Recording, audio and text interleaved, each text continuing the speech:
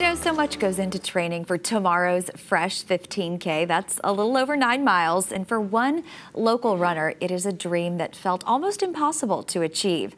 Our Nirali Jaiswal is live in South Tyler, where they're going to be running. And Nirali, her story is really inspiring, whether you're a runner or not.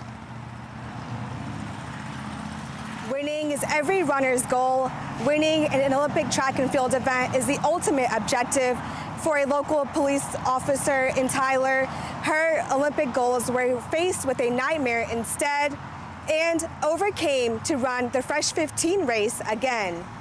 For about a whole year, I wasn't able to work out. I couldn't run. I couldn't do a lot of things. I was recovering from surgeries. Abby Rodseth grew up with a passion to run.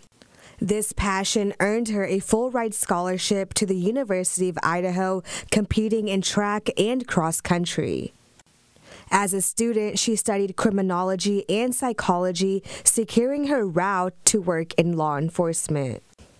In 2016, she pursued her career as a police officer in Tyler, but on August 20th, 2020, her life changed forever. Before I was supposed to have my first marathon debut, the accident happened and I was hit by the drunk driver. She suffered a traumatic brain injury and injuries to her neck, back, and hips as well. Yeah, God just had his arms around my patrol car that night because, like I said, I was unconscious. I wasn't operating it. She questioned her ability to run again, and it wasn't until she walked through these doors at the Christus Orthopedics and Sports Medicine Institute when she started feeling hopeful. Amazing to see how far Abby has come ever since she started training with me back in October.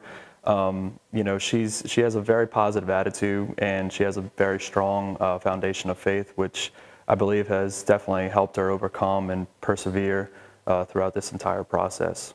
Abby has kept her Fresh 15 packet from last year's race that she had to miss as motivation. And I went and picked up my packet still and got my bib because that was kind of my motivation that got me through this year. Like, I just prayed that I'd be able to get to run it again. Not only was she able to run again, but she exceeded her expectation. Abby is hoping to place top 5 at the Fresh 15 race, but she also has a bigger goal to be an Olympic qualifier for the marathon. Whenever she's having a bad day, she always thinks like, okay, this is my goal. You know, I'm still have my eyes set on the goal and I'm still gonna accomplish it no matter what. Fresh 15 will be a pivotal race for Abby as she prepares for her first marathon in July, but she'll never forget these words from her trainer. Without challenge, there will be no change, so it's always going to be a challenge no matter what. Abby continues to train 6 days a week to work towards her goal to be in the Olympic trials. Ultimately, it's just a blessing to be able to run and be healthy. She may win gold on the track, but she's already won the longest race of all, life. Reporting live, Nirali Jaiswal, CBS 19. Oh, thank you, Nirali. We needed that to head into our Friday. Thanks so much.